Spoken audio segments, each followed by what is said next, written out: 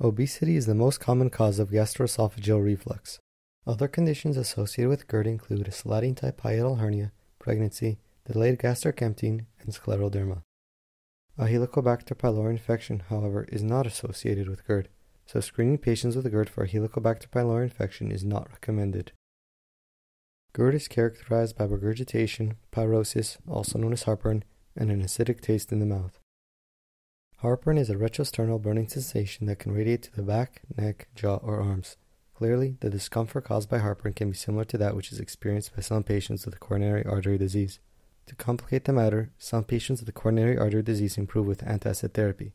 So to prevent mistaking an acute coronary syndrome for GERD, cardiac disease must be ruled out when chest discomfort is a presenting symptom, even if it is presumed to be due to reflux.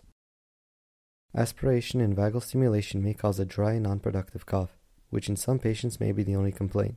A high index of suspicion is required to make a timely diagnosis in such patients with an atypical presentation.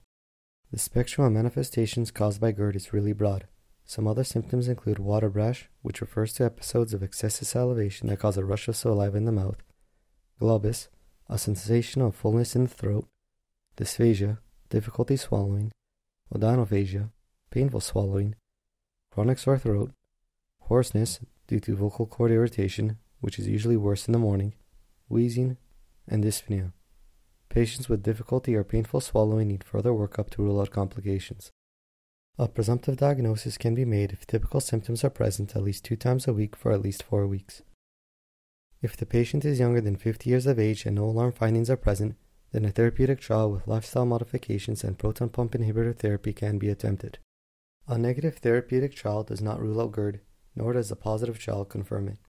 Nonetheless, in a typical case without alarm findings, there is no role for upper endoscopy, manometry, esophageal pH impedance studies, or barium swallow. If alarm findings are present, then order an upper endoscopy. Biopsy, however, is not needed to make the diagnosis of GERD. The barium study in particular is a low-yield investigation in uncomplicated GERD. It is usually only indicated when evaluating dysphagia or if anti-reflux surgery is being considered. If the patient has sustained relief of symptoms for 2 to 3 months, then a trial of medication withdrawal can be attempted. While attempting the medication withdrawal, histamine 2 receptor blockers can be prescribed as step-down therapy. If symptoms return, however, then PPI therapy will need to be recommenced. Some complications of GERD include enamel erosion, stricture, gastrointestinal hemorrhage, Barrett's esophagus, and esophageal adenocarcinoma.